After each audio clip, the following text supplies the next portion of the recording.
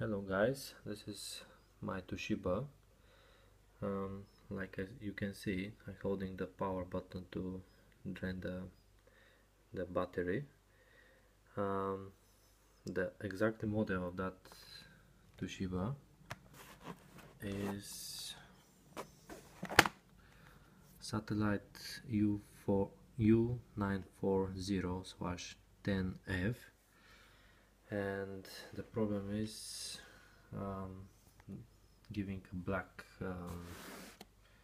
screen. The operation system doesn't start, which is Windows 8.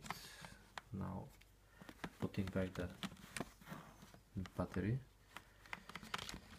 and I will try. I already tried with holding Shift F8 and power button, but nothing.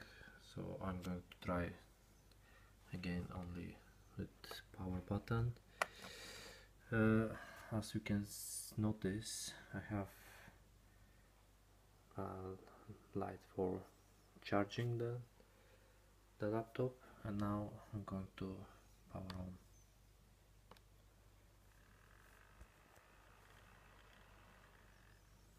The lights on, but the screen doesn't come.